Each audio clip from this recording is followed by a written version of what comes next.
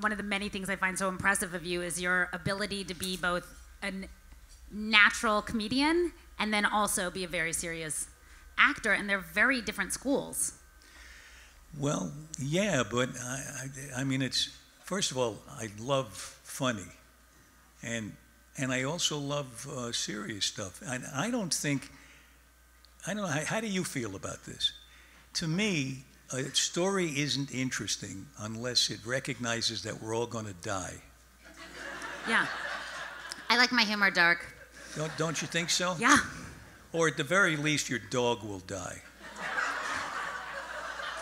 That, I don't know if we have to go there. Or you That's more traumatizing to everyone here. Wait, you don't personally mind dying, but it's not good for your I'm dog. okay with me, and I don't want to think about it in terms of my dog. Take me, you say. Yes, oh, absolutely. Well, I think it's so weird to me that everybody who's alive on the planet right now is going to be replaced by a whole layer of other people. Yeah.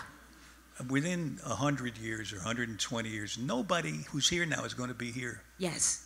And we go through our lives kind of ignoring that. Yeah.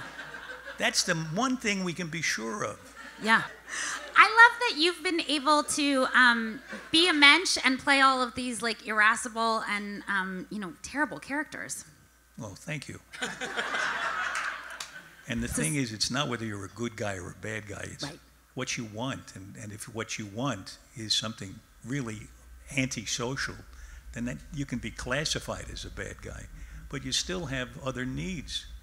You still love your poor dog who's about to go any minute. Like